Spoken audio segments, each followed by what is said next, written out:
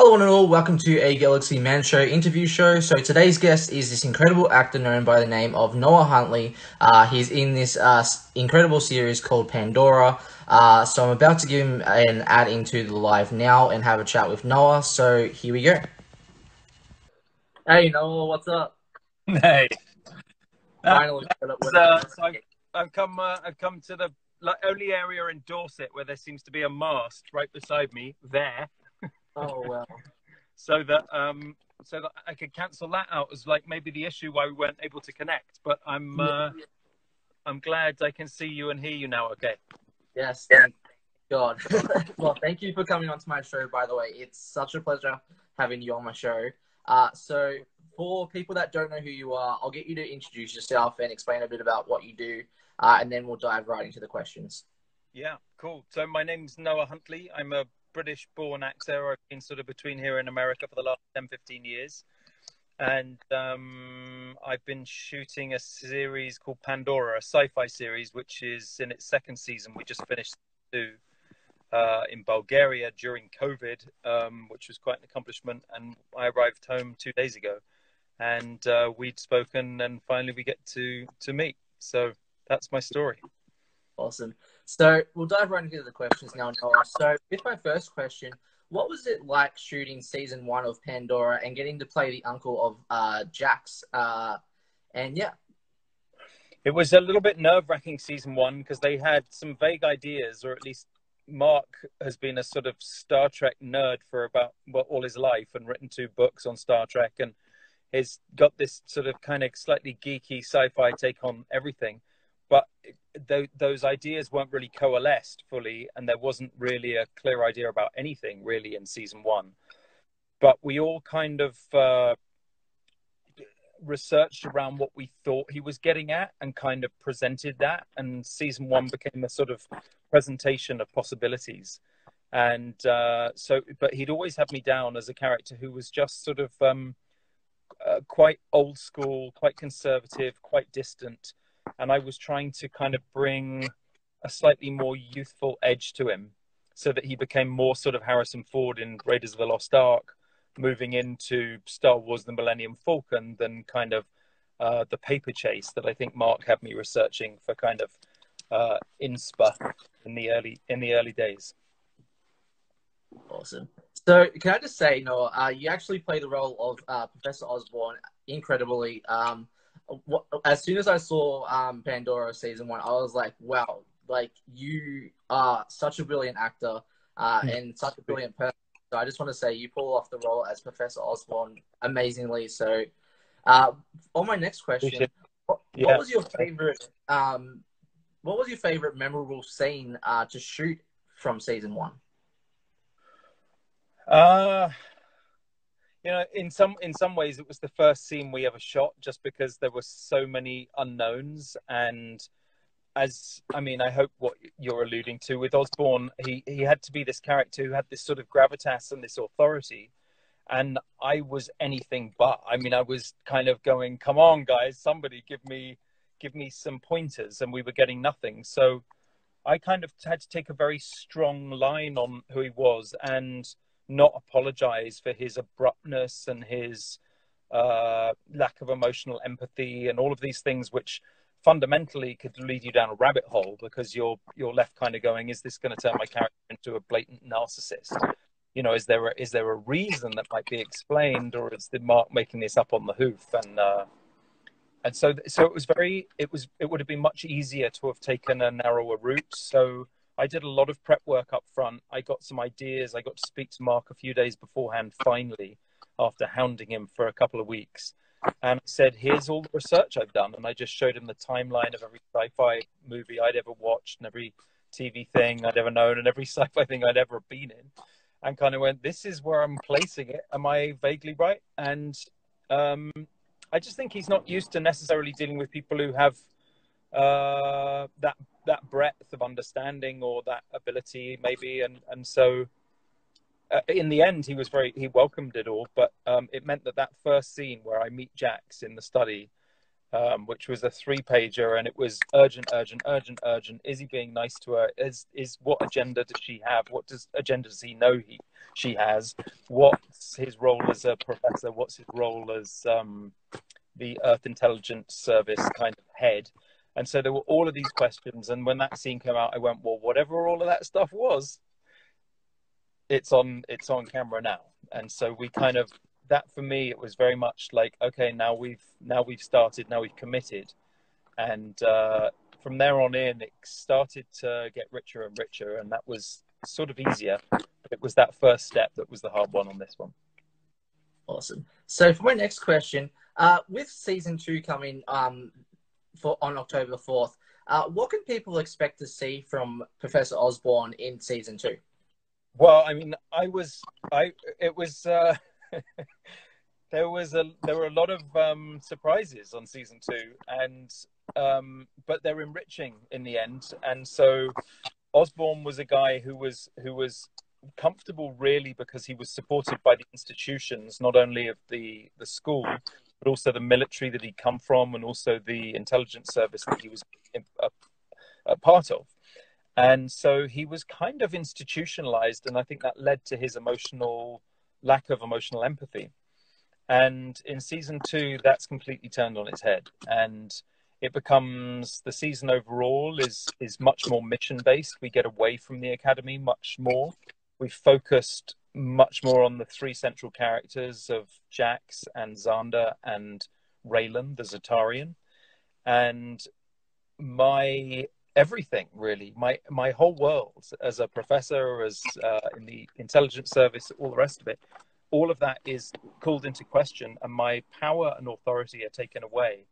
And it's really down to my connection and relationship with the younger characters, including Jax, of course, my niece, that get me through season 2 and get me back on top, because I'm basically attacked from all angles.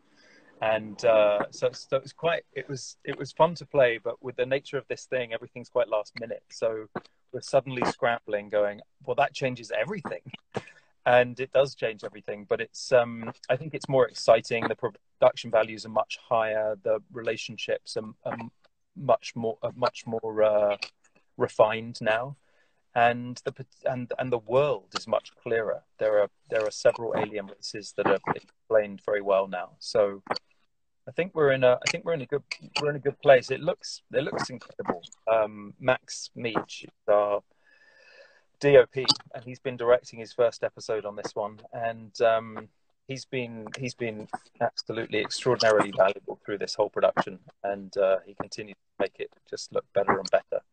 And the world is being built better and better by Mark, and I think the performances are better as a result. Awesome. So for my next question, why should people watch Pandora to people that haven't seen Pandora? Well, I think it's a fairly young demographic. It's young adult, which is kind of, I feel like it's 10 to 16 is kind of where we're hitting, but it's kind of racy from that point of view. So I'm not quite sure, like, that's producer talk, and that's not really my thing. But I think what I'm trying to say is it's accessible. It's not something that's it's not Tenet. It's not Christopher Nolan. So you're going to be sort of scratching your head every 2 minutes or having to return to the theatre. And it's not sort of trite in that it's just action adventures and goodies versus baddies. There are actually some big questions that are being asked and presented in quite a gentle way. And I think fundamentally it's an optimistic show. Its kind of outlook is optimistic. And so often this kind of production would go into a dystopian future. So I kind of like that. I guess with Narnia and Snow White, I've kind of had this element of kind of the fantastical that's permeated a lot of my work. And this allows that to continue in the way that it connects to younger minded people, even if it isn't necessarily young people. I think it's people who have a sort of, I don't know, for me it's progressive, and it's presenting ideas in a gentle way, not in a kind of intellectually demanding way, which is sort of the province of scientists and people as they grow old and feel they have to legitimize everything with logic. And it's like, there's a lot of logic in this, but it's progressive metaphysical logic that's presented in a way that's readily available to the youngest of minds. So I really like that. So for my next question, you, as you mentioned before, with Snow White and the Huntsman, where you play King Magnus, what was that experience like filming Snow White and the Huntsman? Well, I mean, that was the opposite in many ways. You know, we were shooting in the UK. It was Universal that it was made for. There was a big budget. We're sort of talking 80 to 100 million budget on that. So we had time and money. You know, what you're always trying to balance, whether in theatre, TV, or film, traditionally is money and time, and you usually don't have both. So in the theatre, you'd have time but not money. In TV, you'd have a bit of time and a bit of money, and in film, you have time and money. And that's sort of traditionally how things are broken down. And so Snow White was that for me.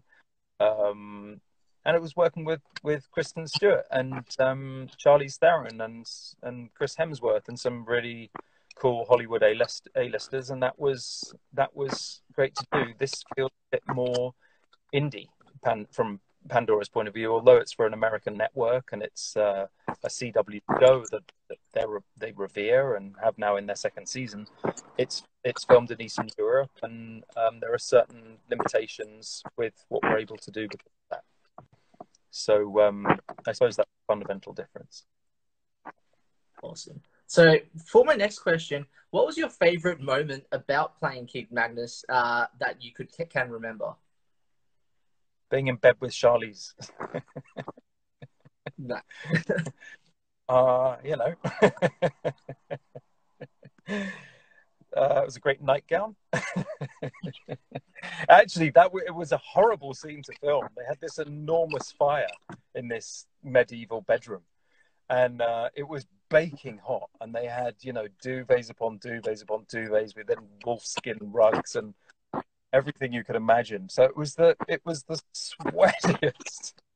It was the sweatiest matrimonial bed scene that I've ever imagined. Certainly been in, and so that was probably the most memorable scene for me.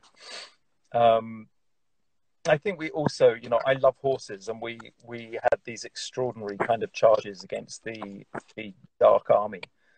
And we were filming down in Bourne Wood where they shot Gladiator, and it's sort of the Pinewood favourite, really.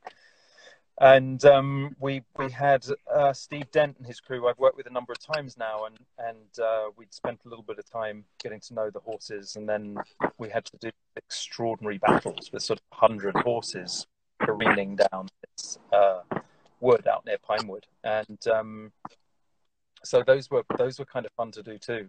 And learning fight sequences as well. We had fight sequences that I've learned there. Was that Dracula? God, I can't even remember now. They all sort of blend into one. I'm on horses with a broadsword and either in bed with someone or killing someone or both.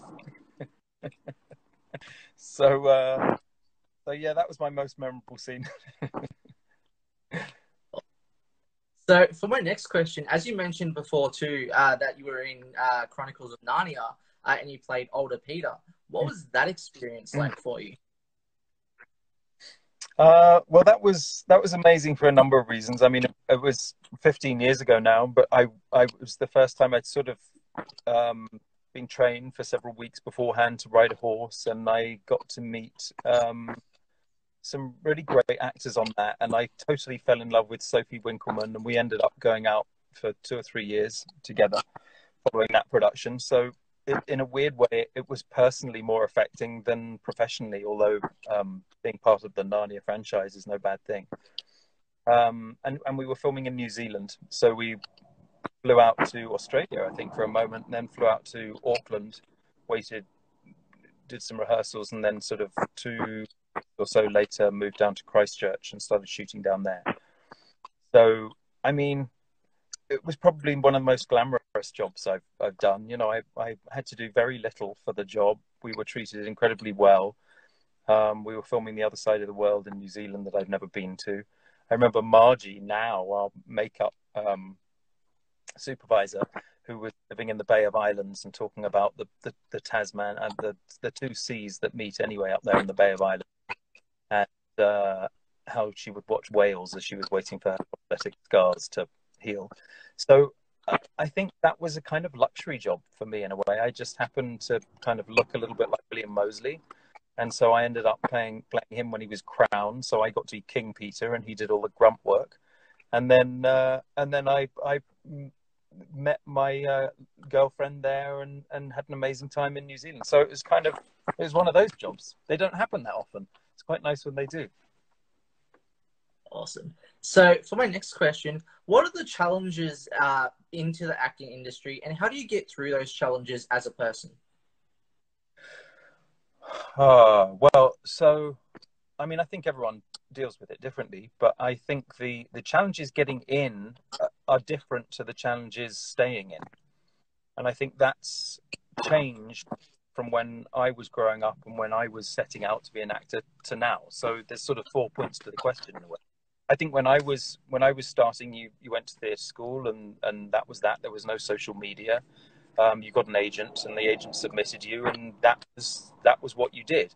Now I think there's much more onus on you to make sure that you're making connections with directors, writers, actors that you think are good, fostering those connections, and that's almost expected. I don't do it. I'm kind of old school in that respect, but I start to do a bit of it now, but it's not I don't have the social media business that's needed to do that.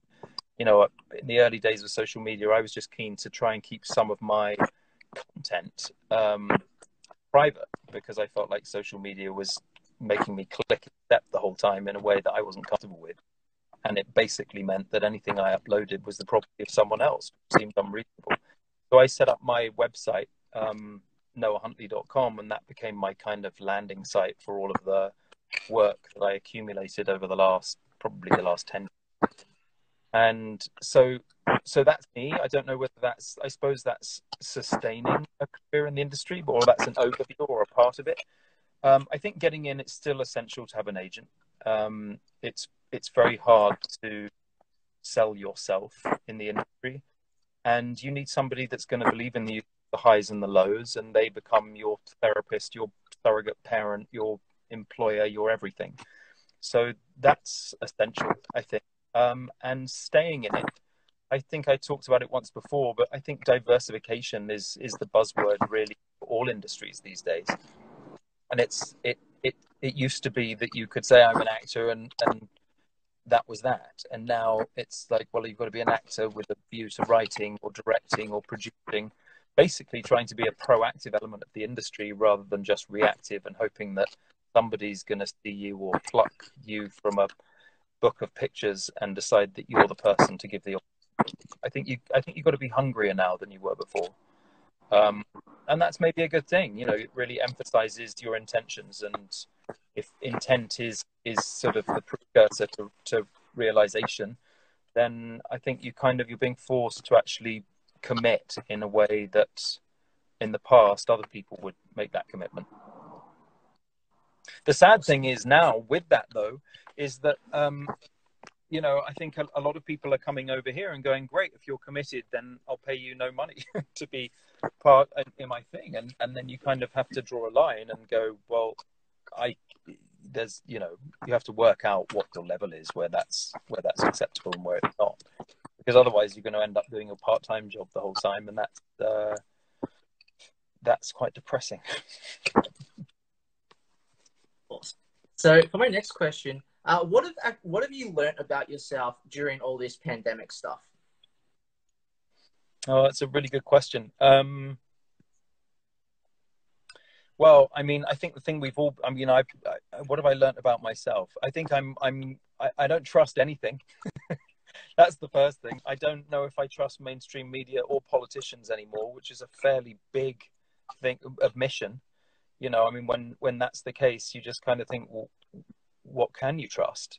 And I think that's a really valuable question. It's certainly a question I've asked myself. And you know, I've always been quite spiritually minded, and I'm somebody that meditates regularly. And so I feel like this is time to go within rather than to obsess about what's on the outside, because what's in the outside world at the moment is either untrustworthy or is chaotic at best. And I'm not sure a little piece of fabric over my face is the solution to this thing that's responsible now for global economic shutdown and breakdown. I went to France in amongst all this and wearing happily my bandana that I kind of tote around with me most of the time now. And they went, no, it's not okay. You have to wear a mask. And I said, well, I am wearing a mask. And he said, no, it's not a surgical mask. And I find myself going, well, it's okay in England. And also, how is a surgical mask better than this mask? So, and I didn't think that was any of these things were actually solvable in terms of their ability to do anything with a virus. So I think I've become much more scientifically looked into things with much more scientific autonomy. And I don't trust what's out there because I think we're fed such a lot of rubbish these days. And I think politics generally around the world in the last 10 years has become a shameful institution with a bunch of blithering idiots running things. So how can you invest in that? So my feeling is, and my advice to anyone is go within and trust in that process. You know, there is a higher self that incorporates you and goes beyond you. And that's the thing to connect to. Because looking externally for the solution is a lot of time and quite often a waste of time. I know those are powerful words, but that's really how I feel about it, and I think it's been a powerful time in that respect in terms of coalescing people's feelings as much as thoughts about these things. I should ask you, Jacob, what's your take on it? Because I'm genuinely interested. I know everyone's going through their own individual experience, and I have a strong view on it, but I'm not conceited or blind in my belief. I'm genuinely interested in what everyone's learning from this deeper level.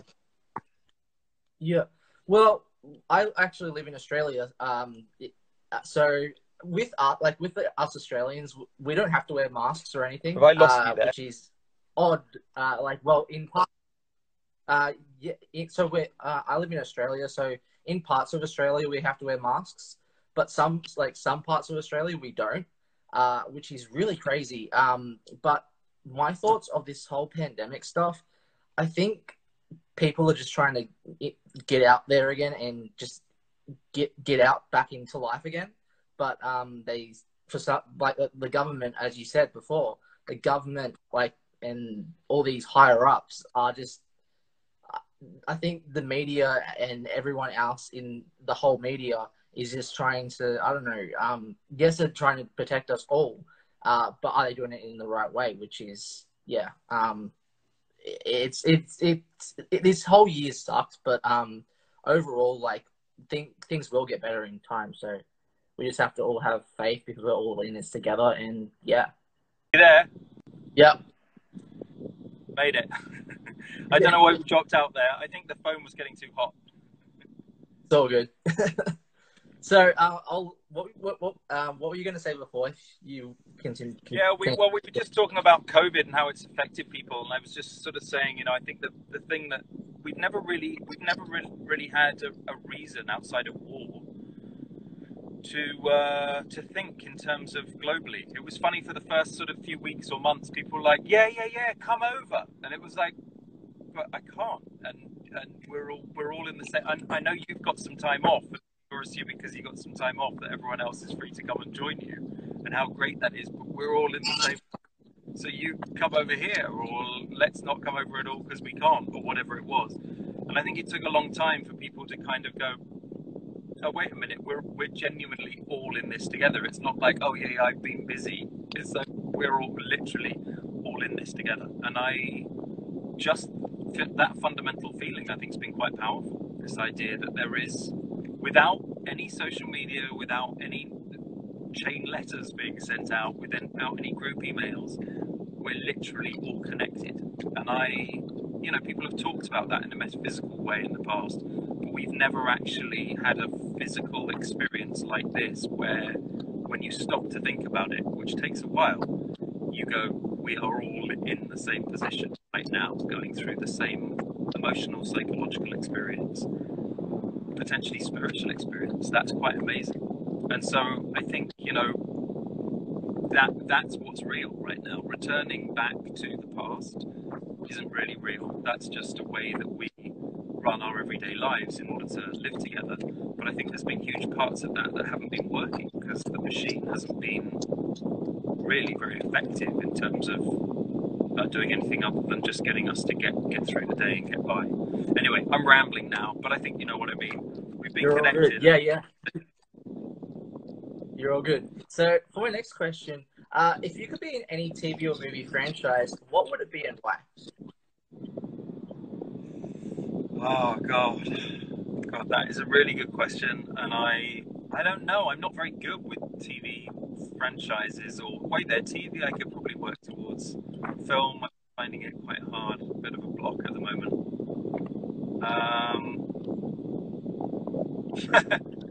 I don't know. I'm drawing a blank on that. That's ridiculous, isn't it? But I'll get back to you on that.